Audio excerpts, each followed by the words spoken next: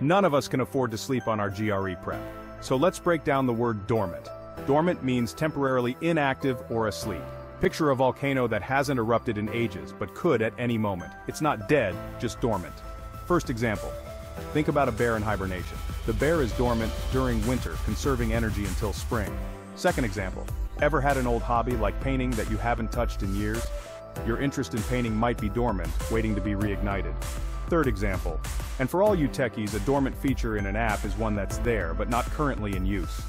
Understanding words like dormant can truly elevate your GRE game. It's about knowing their nuances and applications.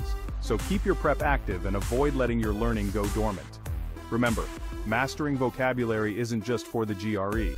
It's a skill that'll serve you throughout your academic and professional life.